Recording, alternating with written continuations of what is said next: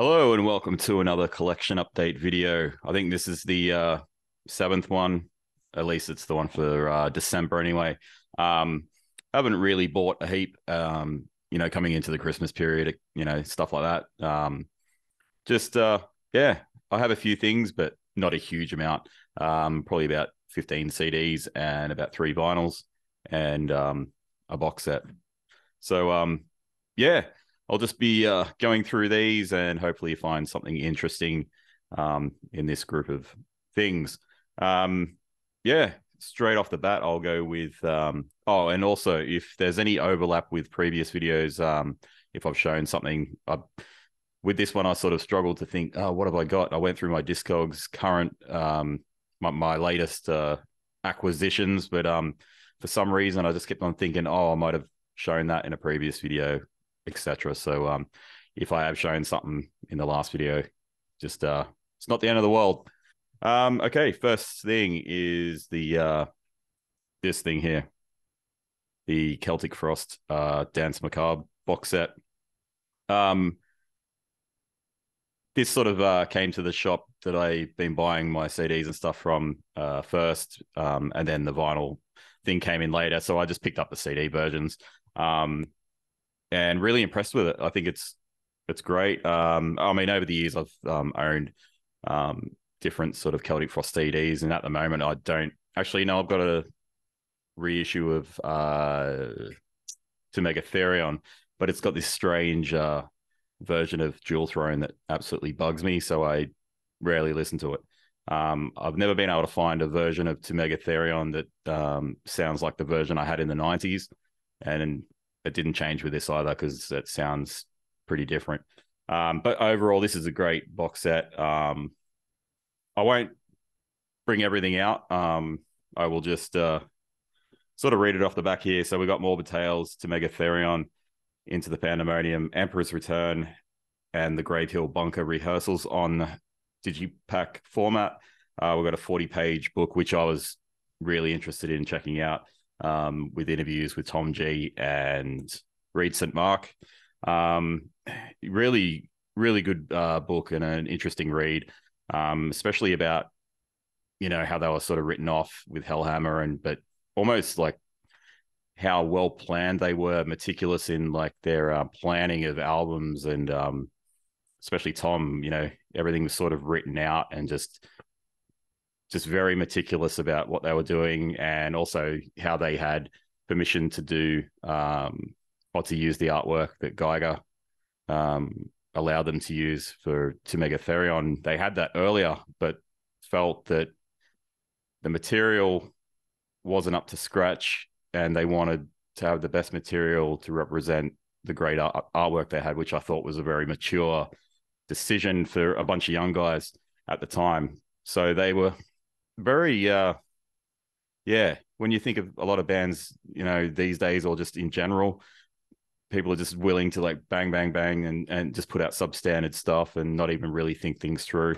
It seemed pretty obvious that they were very it was just everything was just very well thought through with what they were doing for the most part. Sound wise on these, Morbid Tales sounds fantastic. I'm not sure exactly what they've done to these recordings. To Megatherion sounds even different to the version that I actually still have of To Megatherion. But probably a bit warmer. See, when I'm used to the version that I had back in the 90s, which had a very, how would I put it? Not trebly, but just it's quite a cold sound. This one sounds a lot warmer, definitely different sounding than I'm used to. Into the Pandemonium, I've never actually owned it before. I was never, when I did listen to it, I was never a huge fan of it, but listening to it since I've got this box set, it has been an enjoyable experience, actually.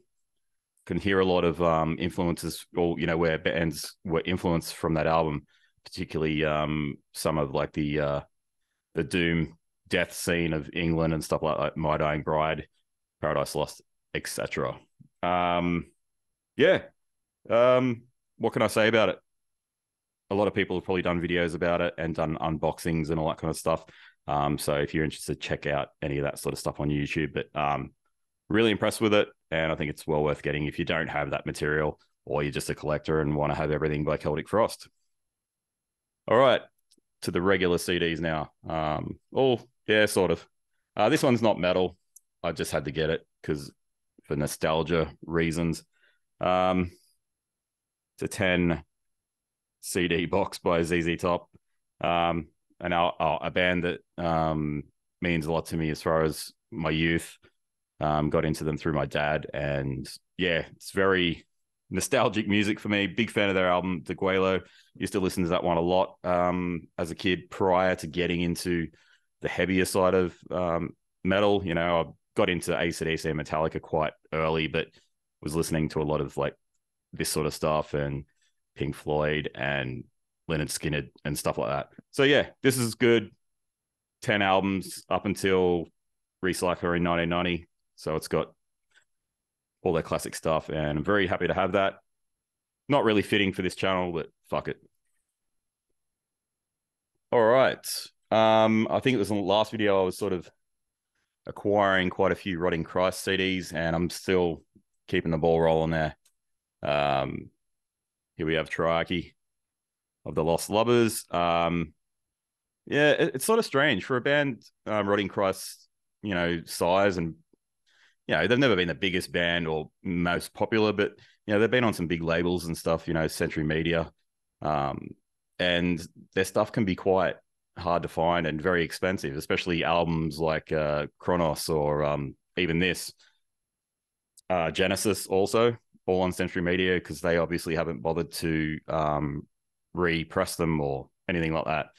And I'm not sure why Season of Mist haven't sort of had the they seem to re-release everything else, but they haven't gone through and done any of the sort of Rotting Christ stuff from that period, and any of the Rotting Christ stuff that has been reissued earlier of the early material seems to have gone through Peaceville. But yeah, glad to have Triarchy.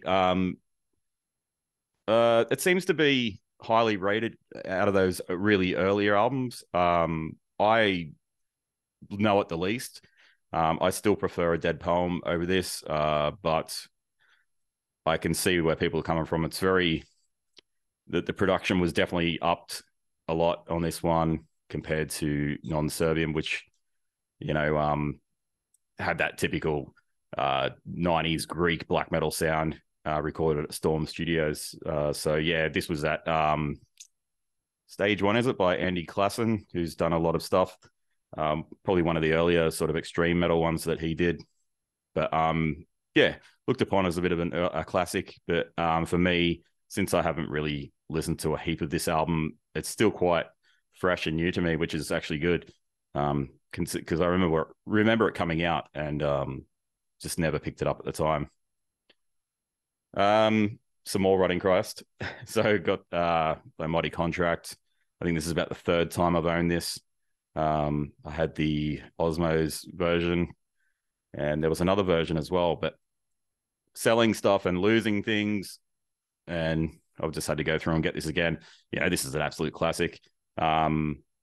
It's everything seemed perfect on this one, even though the production was a bit, you know, sort of typical in that Greek sound. I feel this is one of the better examples of that production style in the early to mid 90s of Greek black metal. You know, the production on this is miles better and suits the material better than Non-Serbian. And every song's a classic on this. Just really mystical, dark music, you know, and an absolute classic. And people see it that way, and I'm not going to say otherwise. And we also have Passage to Arcturo, the EP prior to the Mighty Contract. Again, this is a Peaceville reissue, as is the Mighty Contract. Yeah, quite different to the Mighty Contract. A lot more stripped back, a bit more sort of rehearsal sounding. Again, it's probably a bit thrashier, but the drums have got this sort of weird, how would I put it, like almost cardboard box-esque sound. But the atmosphere is there. It's very occult sounding, and you could tell how that was very influential back in the day to guys in the Norwegian scene or even the Swedish scene. So not so much. I don't hear how they. It's not like they went out and sounded like that, but just the whole vibe of it. Oh, and Jim Mutilator's wearing incredibly high jeans there. So it gets extra points for that. But yeah, an absolute classic. Staying in Greece, we have Thou Art Lord's first album, Eosphorus. I actually first heard the song off this. I've got to remember the song. It's I can't. Where is it? A Call to Chaos. Chaos Karabnos. I'm not going to pronounce that. It's Greek. But let's just go with track 5. I should have said that in the first place. Yeah, I'd say around 95, I had a issue of the American magazine SOD, Sounds of Death, I think it was, yeah. And it came with a free Unisound sampler, and this was on it, and also a track from Rotting Christ, Non-Serbium, and just all those, bands. There was like Mortuary Drape and Necromass, some really good stuff. But yeah, that was my first exposure to these guys. I remember seeing the CD around at the shop that I used to buy stuff from. Never bought it. And it's only sort of, obviously I had this stuff on MP3 later, but yeah, Peaceville again come to the rescue and do good reissues with these. I think they're out on vinyl as well, but I had to snap that up. I'd say a bit more thrashier than Rotting Christ and that early stuff. Again, it was recorded at the same studio as that early Rotting Christ stuff, and it's got Magos Wampir, Daloth. Looks like Themis is in this one as well from Rotting Christ. Then it's got obviously Sakis from Rotting Christ and some character named Gothmog. Got the second album as well, Apollyon. This one's a bit thrashier. Interestingly enough, Societas Satanas, the track on this, Rotting Christ seemed to play that live a bit. But yeah, this is really cool stuff. Again, a lot more thrashier, but really cool stuff. I really recommend Thou Art Lord to anyone into the Greek stuff, but you should know about it. All right. It's the same band, so I'll do them all at once. Here we go. Got some Destroyer albums, Destroyer 666. This is a rebuy. I had the original back in the day, and it got lost with a lot of other stuff. I think this is like a 2012 version. Cold Steel, it was coming off the back of Phoenix Rising. They went to a different studio that time. That we had the production issues on Phoenix Rising, which Phoenix Rising's got brilliant songs. It's a great album, but the drum machine sucks. A good friend of mine still reckons it's got a drum machine on this, and I was second guessing myself because I was like, oh, I think it actually is now. Whereas before it was like, no, I think it's Mirza drumming on it, but I don't know. Let me know if it's a drum machine or what. But again, you can overlook those things if the drums suck or whatever, if the songwriting's up to scratch. And this is just, great songs. 2 tracks by S. Berserker from Assaulter, Clenched Fist, absolutely great. I think he also done Savage Pitch, which is another absolute classic. I will not use the term banger. I will not say this slaps. I hate those terms. Yeah, so it's got a bonus track as well called The Dragon. Can't recommend all the discography of Destroyer like enough. It's just great stuff. This is probably the weakest one, I think. Defiance. I've never owned it before, so yeah, getting this was first time for me. Obviously, I'd heard it. They went to Necromorbis for this one, so it's got that real typical sound of, say, like Sworn to the Dark production. But yeah, it's got some pretty damn solid songs. The last track, Sermon to the Dead, pretty different track for Destroy at the time. Pretty melodic, but really melodic vocals. Like I don't even know who does them. I don't know if it's Keith or some other guy, but we'll go with Keith. But yeah, really cool stuff. Wildfire, which when it came out, I was really impressed with it, and then I didn't end up buying it for some reason. I just wasn't listening to a lot of Destroyer at that period. But this is a really cool album. There's some great songs on this. Opening track, Trader, Hounds at Your Back, singing about the bikie laws here in Australia. What else have we got? Oh, the final track, Tamam Should. Great track. Really good vocal performance. Again, I still don't know who does the clean vocals. I don't know if it's Keith or some other guy. You can't really pin down who does those great clean vocals, but if it is KK Warslot, his vocals have really developed over the years. You know, when you listen to what he did on, say, Violence is the Prince of This World and Unchain the Wolves, to hearing a vocal performance like on Tamam Should, or even on Defiance, the Sermon to the Dead. It's a great vocal performance.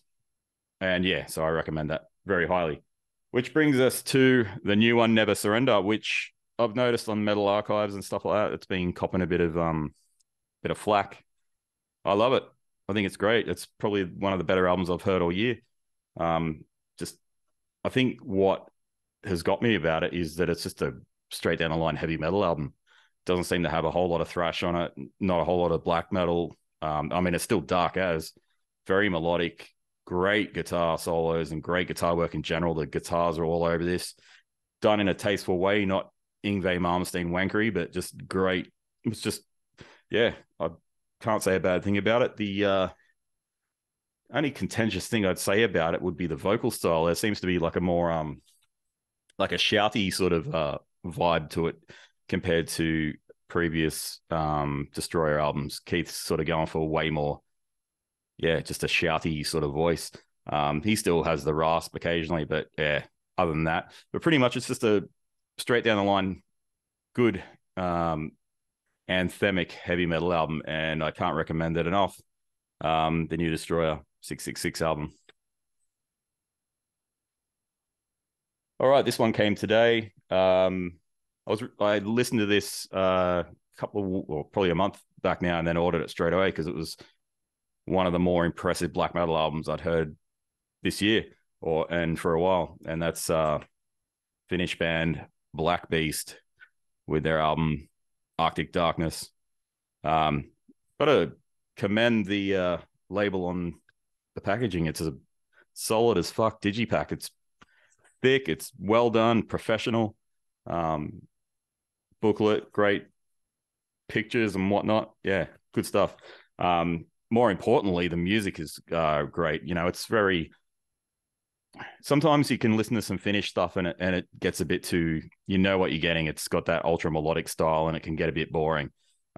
With this, they sort of mesh that traditional Finnish style with a healthy dose of like Bathory and even some Hades from Norway. Some acoustic sort of flourishes and whatnot in one of the later tracks. Even some more of the rock and roll Bathory sort of stuff. Even a bit of Niflheim in there. Great melodic stuff as well at times. Some nice in the background synths, sort of just giving it that nice atmosphere. The band, albums like In the Night Side Eclipse have. I'm not comparing it to that, but just I'm sort of trying to give an example of how the keyboards, when they're used, how well they're used.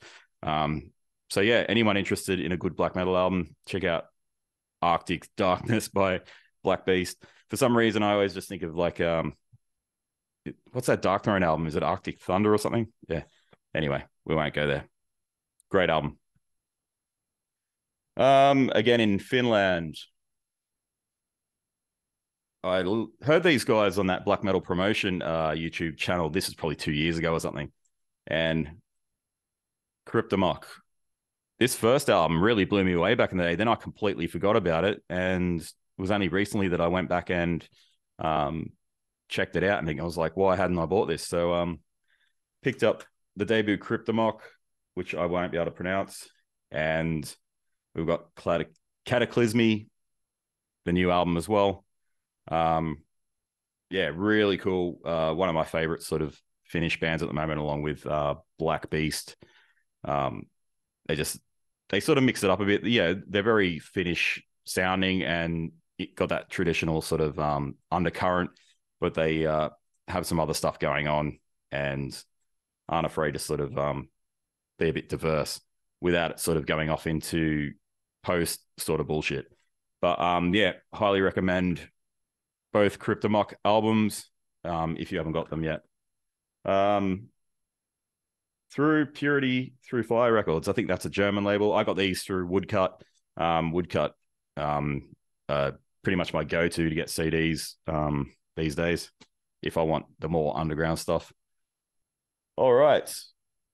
We're getting to the bottom of the CDs now. I've sort of just been filling in some gaps in my dissection, not discography, but just collection around the full length. So I've already got this on vinyl, but I had to get the Passes Alive compilation of all the early stuff and pretty mandatory stuff. It's got everything that they had done prior to the Somberland, I'd say, and even some Satanized material. This one's through Hammer Heart Records, and yeah, they did a really good job.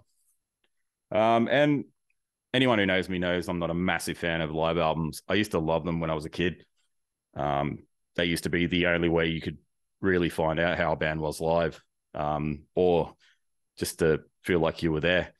So yeah, I grabbed Live Legacy, which is a really good live album. I have to give it that.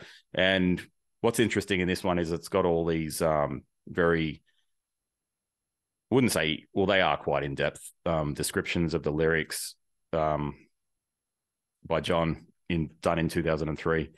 But I'd say, you know, those lyrics were written in, 92, 93 for the Somberlane, and in between that period for Storm of the Lightsbane.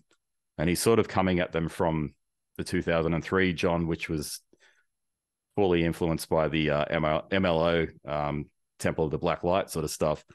And I was just thinking, is it, you know, at that period, was he really heavily into that, or is he just sort of pushed that meaning that he was at that point onto those old lyrics? I don't know. Either way, it sort of got me thinking. But this is a cool album. I wish there was more video footage of it than just that Somberlane video that's on YouTube, but sounds great. I think it was their second last gig before John went to jail. So yeah. And then we've got the 2004 live Rebirth show, which again was on DVD, and it's a great DVD. So I was just glad to have that as a part of the collection. I do need to get that that box set, the tape thing, and it's just eating me alive. I really want it, and but we'll see. It's going to cost me about $400 to get it from Germany if I do pull the pin on it. But I think if I don't get it, I will regret it. So yeah, that is the CDs. Sticking with that melodic dissection / Swedish death black metal, I had to get this, of course. The reissue of the Somberlane with the great pop-up, which that's not great. I don't like the pop-up. I think it's childish and unnecessary. They've done a good job. That's what I'll say. The sound is fantastic. This is Black Lodge, yeah. So I had a Black Lodge version on vinyl that didn't even have a cover. It was just black with a red logo, and it was horrible. Like, it was crap. On this, did they need to make it a double vinyl? Absolutely not. I'm pretty sure I saw a video. I can't remember if it was the Dark Path, and he, made a point about how much dead space there was on these. And it's true, like, I think it's the last, side D. It's just so much space on that vinyl, and obviously a cash grab, making a double, and they can sell it for a higher price. In general, I'm very happy with this. It sounds really good. I'm not sure what Dan Swano did with the remaster or whatever, but I can definitely hear the bass a lot more prominently, not overwhelmingly, but there was just certain things that I picked out that seemed to stand out, and it was the bass. So yeah, and again, great to have the proper artwork. And now I just have to get a version of Storm of the Light's Bane, but that'll have to be a bootleg because I'm not forking out thousands of dollars for that. Staying in Sweden, I picked up the two Sacramentum albums that I didn't have on record, The Coming of Chaos and by Black Destiny. I'm probably in the minority. I was going to say the majority. The minority where I think I like this era of Sacramentum better than the debut album, which I've really grown to enjoy. And I think it's like a really good example of melodic Swedish black and death and black metal. But I just find this a lot more interesting, this style, particularly the Black Destiny, just that amalgamation of the death and black metal, but going in a more death metal sound. I also like the Andy LaRock Lost Angered production. I think that was the name of the studio back then. Yeah, so glad to have these. Sacramentum, they've been a band that I've sort of neglected for years. In the 90s, I didn't want to borrow them because I just thought them and a lot of other bands were just ripping off Dissection and poorly. But the older I've gotten and gone back and listened to them, that they're not that. They're a lot better. Not better than Dissection, but they're better than what I thought they were. And these are really cool albums. All right, that concludes the collection update. So anyone who watched, I thank you very much. And yeah, I'll do some more videos. See you later.